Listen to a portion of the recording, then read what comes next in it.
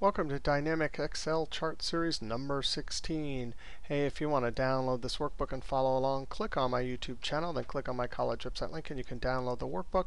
Excel Dynamic Chart Series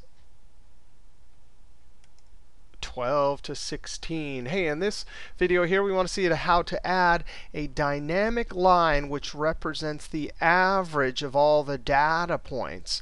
And as we change data, in this case scores or something like that, if you change it, the line that represents the average will dynamically change. So then any of the bars, obviously, that are past the average, are above average.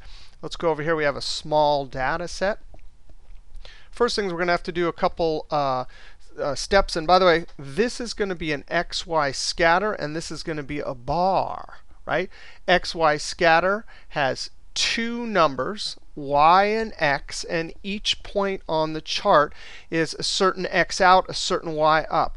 Bar column charts are just one-dimensional. There's only one number here, and this is some category with equidistance. So sometimes when you try to mash two different charts together, it gets tricky. All of the trick here is all of the x values for this line right here are going to be the average. So if we have 10 different scores, there'll be 10 repeated average values for the x, and then all the individual scores will be the y. Whereas for the bar here, the y, that really is the distance out this what's called a horizontal axis. Let's come over here. First, we'll create our bar. And watch this. I have the min. I accidentally sorted that. I did not mean to sort that. I'm going to point to the edge, hold Shift, click on the edge of that, and click and drag. That's moving and inserting. All right. Let's see if I got. Yeah, so all of these. So the way this is I need the max and min to force that vertical line to always hit the max and min. These are the particular scores, and here's the average. One of the conceptual tricks is that we had these will be our x's, right? For the XY scatter. In fact, I'll put an x right here, and this will be y.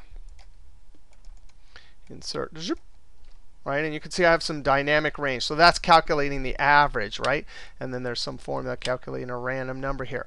So the first thing is we want these right here on a bar chart. Now watch this. I want this as the series name. I'm going to click right there, hold Control. Then I'm going to still hold Control and click there, hold Control and click there. So even though this series name, that'll be the name for these data points, isn't touching it, it'll still work. Insert bar. I'm going to say bar. So I'll click there. I don't need that one there. Now, to mash a XY in here, I'm just going to pretend like I'm going to copy a new bar here. So I'm going to get this average column, which will ultimately be our x's. Copy. By the way, in 2003, you would actually click on the edge of this highlighted region and see that gray box. You drag it to the chart, and when the gray box is all the way around the chart, you drop it in it. They took that out in 2007. I used to use that all the time. Now we have to Control C, click on the edge, and Control V. Now we need to change this, so I click there. I go up to Design, Chart Type, Step 1 of Chart Wizard. In earlier versions, XY scatter. I'm going to select that one. Click OK. Now we need to edit this. I'm going to click there, go to Design, select Data. In 2003, it's Step 2, Series tab. There's our average. We're going to need to edit this. I'm going to click Edit.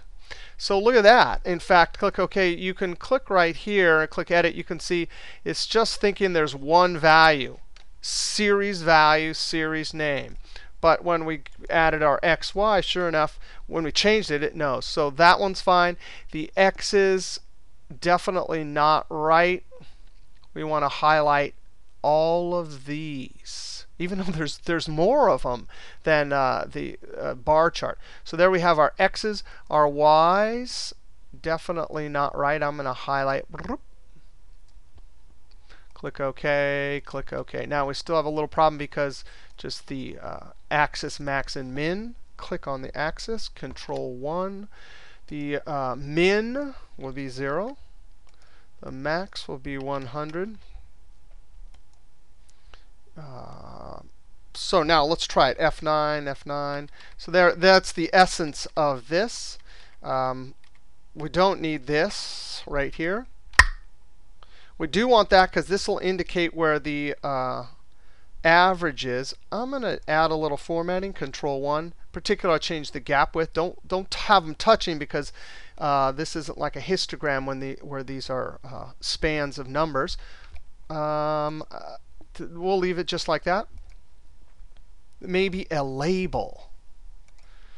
Go up to Layout, Data Labels, Inside End. Let's try that again. What did I do wrong? Data Labels. How about More? And then I'm going to click Inside End. Close. With those still highlighted, I'm going to add some font color, white. Oh, maybe I had the wrong series highlighted. I do not want these labels there. Delete. All right, so now if I hit F9, boom, boom, boom. And we could do other fancy things to this.